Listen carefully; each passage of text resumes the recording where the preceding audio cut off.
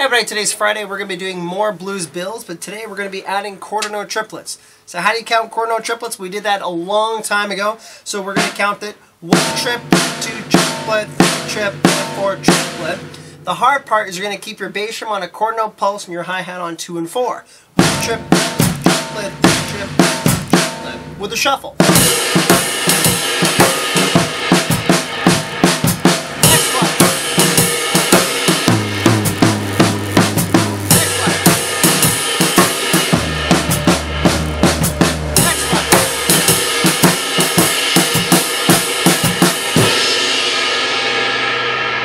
Right, experiment, move those quarter note triplets all over the drums to get really comfortable. Make sure you're counting it properly. And thanks a lot, guys. We'll see you tomorrow.